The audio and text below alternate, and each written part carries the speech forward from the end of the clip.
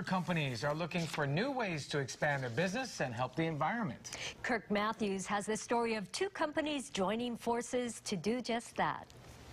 PVT Land in Nanakuli is a specialty company.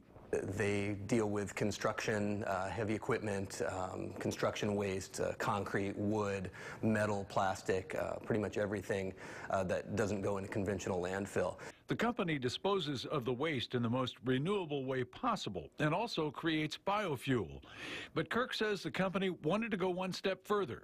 What we did that's unique in this case is we produced some carports. We actually built cantilevered carports and installed the photovoltaic panels on the carports to produce 53 kilowatt system that produces about 7,100 kilowatt hours of power per month.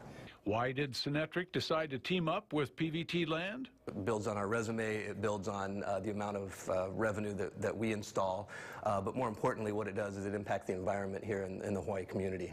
That energy savings is significant.